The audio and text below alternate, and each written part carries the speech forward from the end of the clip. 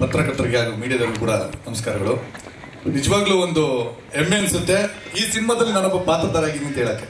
ಯಾಕೆ ಅಂದ್ರೆ ನವರಸನ್ ನನಗೆ 18 ವರ್ಷದ ಫ್ರೆಂಡ್ ಅನ್ನೋದಕ್ಕಿಂತ ಅವ್ರು ಸಿನಿಮಾ ಮಾಡ್ತಾ ಇರತಕ್ಕಂಥ ಸಿನಿಮಾಗಳಲ್ಲಿ ಈ ಸಿನಿಮಾಗೆ ಅವ್ರು ತಗೊಂಡಂತ ರಿಸ್ಕ್ ನಿಜವಾಗ್ಲೂ ಒಬ್ಬ ಪ್ರೊಡ್ಯೂಸರ್ ಆಗಿ ಒಬ್ಬ ಡೈರೆಕ್ಟರ್ ಆಗಿ ಯಾರು ತೊಳಕಾಗಲ್ಲ. ಅವ್ರ ಮನ್ಸಲ್ಲಿ ಒಂದೇ ಫಸ್ಟ್ದಾಗಿದ್ದು ಒಂದೇ, ನಾನ್ ಸಿನಿಮಾ ಮಾಡಿದ್ರೆ ಸರ್ ಇಡೀ ಇಂಡಿಯಾ ತಿರುಗಿ ನೋಡ್ಬೇಕು ಸರ್ ಅಂತ ಸಿನಿಮಾ ಮಾಡ್ಬೇಕು ಅಂತ.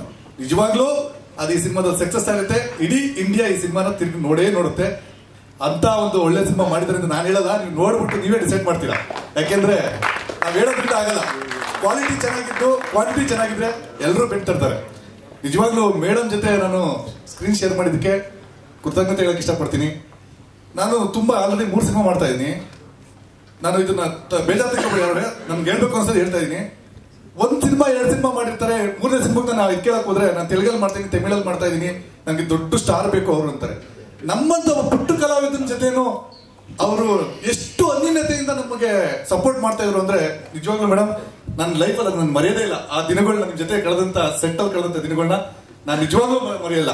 ನಾನು ಪ್ರೊಡ್ಯೂಸರ್ ಆಗಿ ಆಕ್ಟ್ ಮಾಡಿದಂತ ಮೊಮ್ಮಗದಲ್ಲೂ ಕೂಡ ನನಗೆ ಅಷ್ಟು ಇದ್ರಾಗಿ ಇರ್ಲಿಲ್ಲ, ಕಂಫರ್ಟಬಲ್ ಇರ್ಲಿಲ್ಲ ಆಕ್ಟ್ ಮಾಡ್ಬೇಕಾದ್ರೆ. ನಾನು ಓಪನ್ ಆಗಿ ಹೇಳ್ತಾ ಇದ್ದೀನಿ. ಬಟ್ ನನ್ನ ಪಾತ್ರ ಕಮ್ಮಿನೇ ಇರ್ಬೋದು. ನಿಜವಾಗ್ಲೂ ಇಷ್ಟು ದೊಡ್ಡ ಒಂದು ಮೂವಿಯಲ್ಲಿ ನಾನು ಅದರಲ್ಲಿ ಆಕ್ಟ್ ಮಾಡೋದಕ್ಕೆ ಹೆಮ್ಮೆಯಿಂದ ಹೇಳ್ತೀನಿ. ನಿಜವಾಗ್ಲೂ ನನ್ಗೆ ತುಂಬಾ ಖುಷಿ ಇದೆ. ಇನ್ನೊಂದು, ಇಡೀ ದೊಡ್ಡ ತಾರಾ ಬಳಗ ನವರಸನ್ ಅವರು ಇಷ್ಟು ತಾರಾ ಬಳಗವನ್ನು ಇಟ್ಕೊಂಡು ಈ ಸಿನಿಮಾ ಮಾಡಿದ್ದಾರೆ ಅಂದ್ರೆ ಅದಕ್ಕೆ ನಿಜವಾಗ್ಲೂ ಅವ್ರಿಗೂ ಒಂದು ದೈವ ಶಕ್ತಿ ಇದೆ. ಹಾಗೆ ಇನ್ನೊಂದು ಹೇಳಕ್ ಇಷ್ಟಪಡ್ತೀನಿ, ತಮ್ಮೆಲ್ಲರೂ ಸಹಕಾರ ಇರಲಿ.